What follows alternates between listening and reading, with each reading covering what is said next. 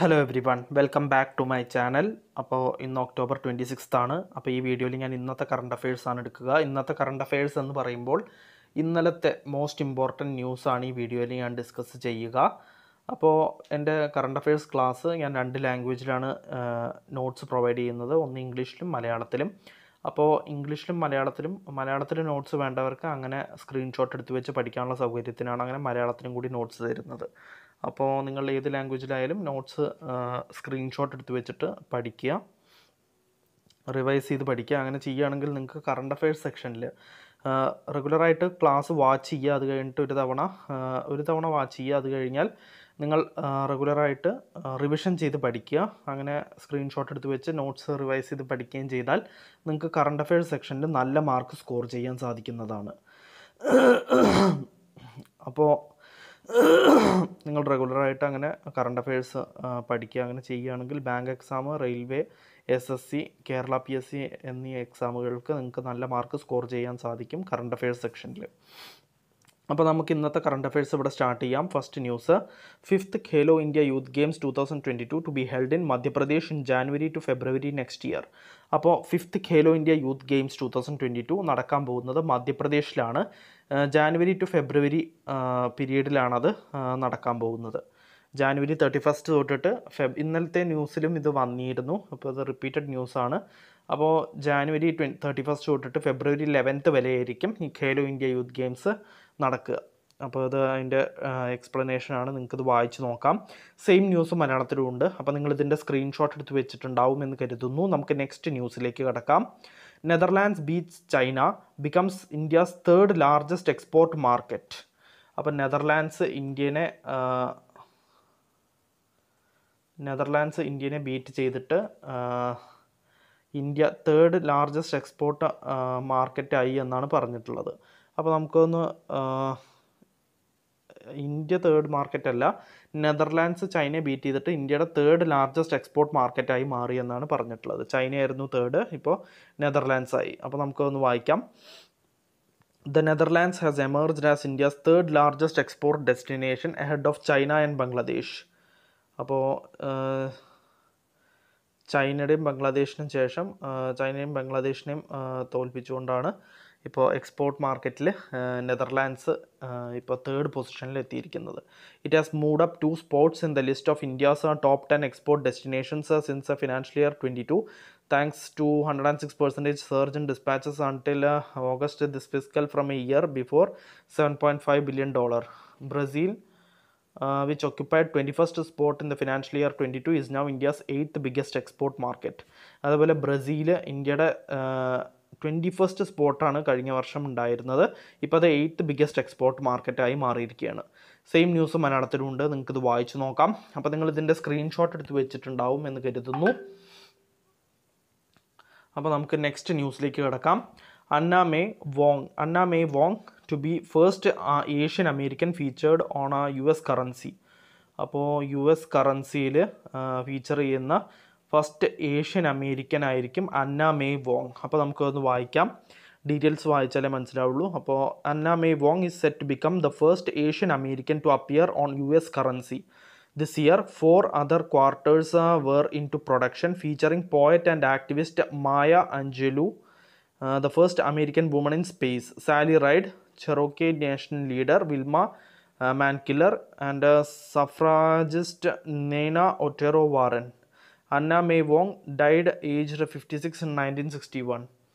അപ്പോൾ അന്ന may Wong 1961 മരിച്ചുപോയ അന്ന may വോങ്ങിൻ്റെ feature ചെയ്യുകയാണ് US കറൻസിയിൽ. അന്ന മേ വോങ്ങിൻ്റെ അതായത് ഫോട്ടോ എന്തെങ്കിലും US കറൻസിയിൽ വരും എന്നാണ് പറഞ്ഞിട്ടുള്ളത്. അപ്പോൾ ഫസ്റ്റ് ഏഷ്യൻ അമേരിക്കനാണ് ഈ US കറൻസിയിൽ ഫീച്ചർ ചെയ്യുന്ന ഫസ്റ്റ് ഏഷ്യൻ അമേരിക്കനാണ് അന്ന മേ വോങ്. സെയിം ന്യൂസ് മലയാളത്തിലുണ്ട്, നിങ്ങൾക്കിത് വായിച്ചു നോക്കാം. അപ്പോൾ നിങ്ങൾ ഇതിൻ്റെ സ്ക്രീൻഷോട്ട് എടുത്ത് വെച്ചിട്ടുണ്ടാവും എന്ന് കരുതുന്നു. നമുക്ക് നെക്സ്റ്റ് ന്യൂസിലേക്ക് കിടക്കാം. PFRDA റിവൈസസ് equity exposure permitted in NPS four Tier 1 and Tier 2 accounts. അപ്പോൾ PFRDA pension funds regulatory and development authority equity exposure revise ചെയ്തിരിക്കുകയാണ്. NPS പെർമിറ്റ് ചെയ്തത് ടയർ 1 ആൻഡ് ടയർ 2 അക്കൗണ്ട്സിന് പെർമിറ്റ് ചെയ്ത NPS റിവൈസ് ചെയ്തിരിക്കുകയാണ് PFRDA. അപ്പോൾ നമുക്കൊന്ന് വായിക്കാം. For Tier 1 and Tier 2 National Pension Scheme pension system accounts, the Pension Fund Regulatory and Development Authority has modified the equity allocation standards. According to the new regulation, subscribers can allocate up to 75% of their funds to equity under active choice in Tier 1 account without any tampering requirements once they turn 51 years of age. അപ്പോൾ PFRDA revise ചെയ്തിരിക്കുകയാണ് equity exposure permitted in NPS national pension സ്കീമിൽ pension സിസ്റ്റത്തിൽ permit ചെയ്ത equity exposure revise ചെയ്തിരിക്കുകയാണ് tyre 1 and tyre 2 അക്കൗണ്ട്സിന്. Same news മലയാളത്തിലുണ്ട്, നിങ്ങൾക്കിത് വായിച്ച് നോക്കാം. അപ്പോൾ നിങ്ങൾ ഇതിൻ്റെ സ്ക്രീൻഷോട്ട് എടുത്ത് വെച്ചിട്ടുണ്ടാവും എന്ന് കരുതുന്നു. നമുക്ക് നെക്സ്റ്റ് ന്യൂസിലേക്ക് കടക്കാം. Ukrainian people win European unions 2022 സഖാറോവ് freedom price. അപ്പോൾ ഉക്രൈനിയൻ പീപ്പിളാണ് 2022 യൂറോപ്യൻ യൂണിയൻ്റെ സഖാറോവ് ഫ്രീഡം പ്രൈസ് ജയിച്ചത് ഉക്രൈനിയൻ പീപ്പിളാണ്. അപ്പോൾ നമുക്കൊന്ന് വായിക്കാം. The European parliament has awarded it's top human rights price to the people of Ukraine. The സഖാറോവ് price for freedom of thought named after the late Soviet descendant Andrei Sakharov has been awarded annually since 1988 to individuals and organizations defending human rights and freedoms. Other nominees included WikiLeaks founder Julian Assange and Truth Commission. അപ്പോൾ Ukrainian പീപ്പിളിനാണ് ഈ വർഷത്തെ സഖാറോവ് freedom price European union കൊടുത്തിരിക്കുന്നത്. So same news മലയാളത്തിലുണ്ട്, നിങ്ങൾക്കിത് വായിച്ച് നോക്കാം. അപ്പോൾ നിങ്ങളിതിൻ്റെ screenshot എടുത്ത് വെച്ചിട്ടുണ്ടാവും എന്ന് കരുതുന്നു. നമുക്ക് നെക്സ്റ്റ് ന്യൂസിലേക്ക് കിടക്കാം. HDFC securities opens woman only digital centre in Bengaluru. അപ്പോൾ HDFC securities woman only digital centre ബംഗളൂരുവിൽ ഓപ്പൺ ചെയ്തു എന്നാണ് പറഞ്ഞിട്ടുള്ളത്. HDFC സെക്യൂരിറ്റീസാണ് ഓപ്പൺ ചെയ്തിട്ടുള്ളത്. Woman only digital centre ബാംഗ്ലൂരിലാണത് open ചെയ്തിട്ടുള്ളത്. സെയിം ന്യൂസ് മലയാളത്തിലുണ്ട്, നിങ്ങൾക്കിത് വായിച്ച് നോക്കാം. അപ്പോൾ നിങ്ങൾ ഇതിൻ്റെ സ്ക്രീൻഷോട്ട് എടുത്ത് വെച്ചിട്ടുണ്ടാവുമെന്ന് കരുതുന്നു. നമുക്ക് നെക്സ്റ്റ് ന്യൂസിലേക്ക് കിടക്കാം. 14th edition of World Spice Congress to be held at Mumbai from 16 to 18 February 2023 on the sidelines of G20 meet. അപ്പോൾ G20 മീറ്റിൻ്റെ ഇത് ഇന്നലെ വന്ന ന്യൂസാണ്. ഇന്നലെയും ഇത് വന്നിട്ടുണ്ടായിരുന്നു. അപ്പോൾ 14th edition of world spice Congress നടക്കാൻ പോകുന്നത് മുംബൈയിൽ വെച്ചിട്ടാണ്. 16 to 18 February 2023 നടക്കുക. So 1 minute. 14th edition 14ാമത്തെ എഡിഷനാണ് നടക്കാൻ പോകുന്നത്. വേൾഡ് സ്പൈസ് കോൺഗ്രസിൻ്റെ മുംബൈയിൽ വെച്ചിട്ടാണ് നടക്കുക. 16 to 18 February 2023 G20 മീറ്റിൻ്റെ സൈഡ് ലൈനിലാണത് നടക്കാൻ പോകുന്നത്. സോ സെയിം ന്യൂസ് മലയാളത്തിലുണ്ട്, നിങ്ങൾക്കിത് വായിച്ച് നോക്കാം. അപ്പോൾ നിങ്ങളിതിൻ്റെ സ്ക്രീൻഷോട്ട് എടുത്ത് വെച്ചിട്ടുണ്ടാവും എന്ന് കരുതുന്നു. നമുക്ക് നെക്സ്റ്റ് ന്യൂസിലേക്ക് കിടക്കാം. Uttar Pradesh government bag 16,000 crore deal for data centre projects. അപ്പോൾ ഡാറ്റാ സെൻറ്റർ പ്രൊജക്ട്സിന് വേണ്ടിയിട്ട് ഉത്തർപ്രദേശ് ഗവൺമെൻറ് 16,000 കോടിയുടെ ഡീലാണ് നേടിയിരിക്കുന്നത്. അപ്പോൾ നമുക്കൊന്ന് വായിക്കാം. Under this proposal policy the state is planning to setup smaller capacity data centres in the hinterland across the state. The policy will aim to attract private sector investment to attain 30,000 crore rupees in the next 5 years. അപ്പോൾ ഉത്തർപ്രദേശ് ഗവൺമെൻറ്റാണ് 16,000 കോടി രൂപയുടെ deal നേടിയിരിക്കുന്നത് data centre പ്രൊജക്ട്സിന് വേണ്ടിയിട്ട്. So same news മലയാളത്തിലുണ്ട്, നിങ്ങൾക്കിത് വായിച്ച് നോക്കാം. അപ്പോൾ നിങ്ങൾ ഇതിൻ്റെ സ്ക്രീൻഷോട്ട് എടുത്ത് വെച്ചിട്ടുണ്ടാവും എന്ന് കരുതുന്നു. നമുക്ക് നെക്സ്റ്റ് ന്യൂസിലേക്ക് കിടക്കാം. Cyclonic storm Sitrang makes landfall in Bangladesh, weakens into depression. അപ്പോൾ സൈക്ലോണിക് സ്ട്രോം സിത്രങ് ലാൻഡ്ഫോൾ ബംഗ്ലാദേശിൽ ലാൻഡ്ഫോൾ ഉണ്ടായി എന്നാണ് പറഞ്ഞിട്ടുള്ളത്. ബംഗ്ലാദേശിൽ ഡിപ്രഷനായി മാറുകയും ചെയ്തു. അപ്പോൾ നമുക്കൊന്ന് വായിക്കാം. അപ്പോൾ പറഞ്ഞിരിക്കുന്നത് സൈക്ലോൺ സിത്രങ് മെയ്ഡ് ഇറ്റ്സ് ലാൻഡ്ഫോൾ.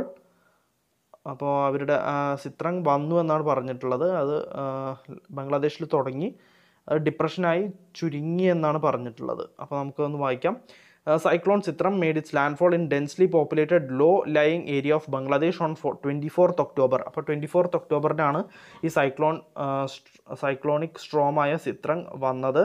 അത് എന്നിട്ട് ഡിപ്രഷനായി ചുരുങ്ങി. The cyclone is set to have move towards Bangladesh from the north bay of Bengal at A speed of 56 km/h. അപ്പോൾ അത് വന്നത് 56 km/h ആണ്. Causing moderate to heavy rain and squally weather in West Bengal's coastal districts of South 24 Parganas, North 24 Parganas and East Midnapore. അപ്പോൾ cyclonic സ്ട്രോമായ ചിത്രം ബംഗ്ലാദേശിലാണ് വന്നത്. അത് ഡിപ്രഷനായി ചുരുങ്ങിയെന്നാണ് പറഞ്ഞിട്ടുള്ളത്. So same news മലയാളത്തിലുമുണ്ട്. അപ്പോൾ നിങ്ങൾക്കിത് വായിച്ച് നോക്കാം. അപ്പോൾ നിങ്ങളിതിൻ്റെ സ്ക്രീൻഷോട്ട് എടുത്ത് വെച്ചിട്ടുണ്ടാവുമെന്ന് കരുതുന്നു. നമുക്ക് നെക്സ്റ്റ് ന്യൂസിലേക്ക് കിടക്കാം. ഋഷി Sunak സ്വോൺ in as A UK prime minister. അപ്പോൾ യുണൈറ്റഡ് കിങ്ഡത്തിൻ്റെ പ്രൈം മിനിസ്റ്ററായിട്ട് ഋഷി സുനക് ചാർജ് ഏറ്റെടുത്തു. സ്വോൺ ഇൻ ചെയ്യാൻ പോവുകയാണ്, അതായത് ചാർജ് ഏറ്റെടുക്കാൻ പോവുകയാണ്.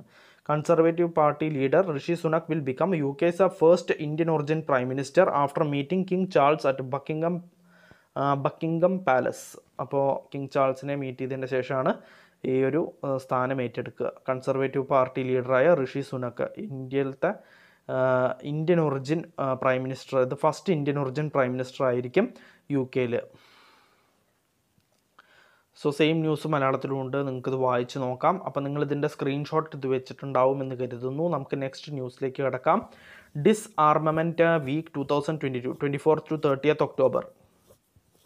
അപ്പോൾ ഡിസ്ആർമമെൻറ്റ് വീക്ക് അതിന് മലയാളത്തിൽ പറയുന്നത് നിരായുധീകരണ വാരം. അപ്പോൾ വെപ്പൺസ് കുറയ്ക്കാൻ വേണ്ടിയിട്ടുള്ളൊരു അതിൻ്റെ കാര്യങ്ങൾക്കും വേണ്ടിയിട്ടുള്ളൊരു വീക്കായിട്ടാണ് 24th to 30th October observe ചെയ്യുന്നത്. അപ്പോൾ നമുക്കൊന്ന് വായിക്കാം. On 24th October, the day United Nations was established in 1945, ഡിസ്ആർമമെൻറ്റ് week commences. അപ്പോൾ ഡിസ്ആർമമെൻറ്റ് വീക്ക് എല്ലാ വർഷവും 24th to 30th October observe ചെയ്യുന്നത്. It was after the United Nations general assembly had A special session on ഡിസ്ആർമമെൻറ്റ് in 1978 that ഡിസ്ആർമമെൻറ്റ് week was first observed. അപ്പോൾ first അത് observe ചെയ്യാൻ തുടങ്ങിയത് 1978 മുതൽക്കാണ്.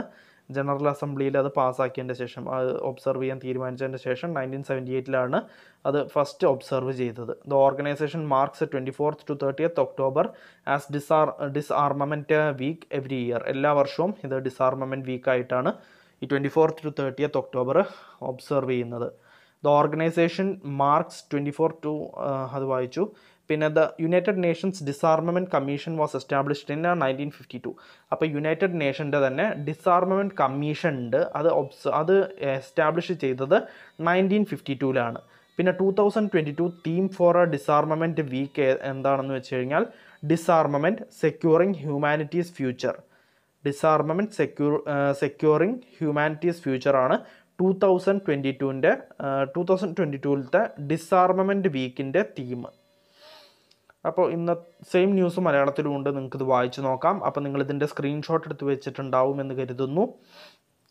അപ്പോൾ ഇന്നത്തെ കറണ്ട് അഫയേഴ്സിൽ ഇത്രയേ ഉള്ളൂ. ഒരുവിധം എല്ലാ ഇമ്പോർട്ടൻറ്റ് ന്യൂസും ഞാൻ ഡിസ്കസ് ചെയ്തു. ഒരു ഡിസ്ആർമമെൻറ്റ് വീക്ക് കഴിഞ്ഞിട്ട് ഒരു ന്യൂസും കൂടി ഉണ്ട്. Global media and information literacy വീക്കായിട്ട് observe ചെയ്യുന്നത് 24 to 31st October ആണ്. Global media and information literacy വീക്കായിട്ട് observe ചെയ്യുന്നത് 24th to 31st October ആണ്.